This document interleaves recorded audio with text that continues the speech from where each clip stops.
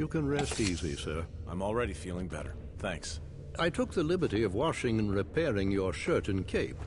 The souvenirs of the Gotham City sewers are best left under the streets.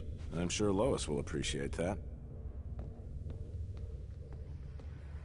Honor and distinction. John Corbin might have been more machine than man, but he was still human.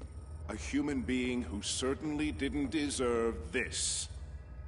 He came to me months ago, seeking a pardon and a fresh start, and mindful of my own history, as well as his enormous potential for good.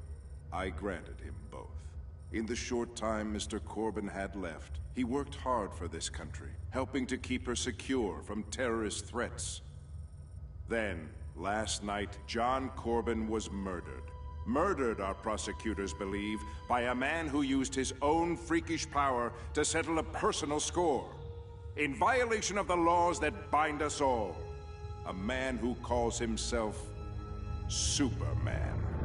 Does he think anybody's going to believe that? I met with Superman to try to enlist him in the government's effort to stop the meteor.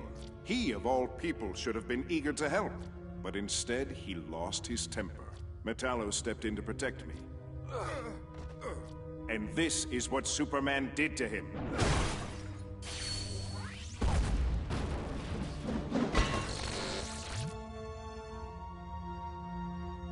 I know many of you will find it difficult to believe that Superman could do something like this. I shared that skepticism, until some of our top scientists reminded me that Superman's vulnerability to Kryptonite can have a psychological component. In other words, the radiation from the approaching meteor is affecting Superman's mind. He's a danger to us all now, and himself as well. In accordance with that, I am announcing a bounty on him, in the amount of $1 billion.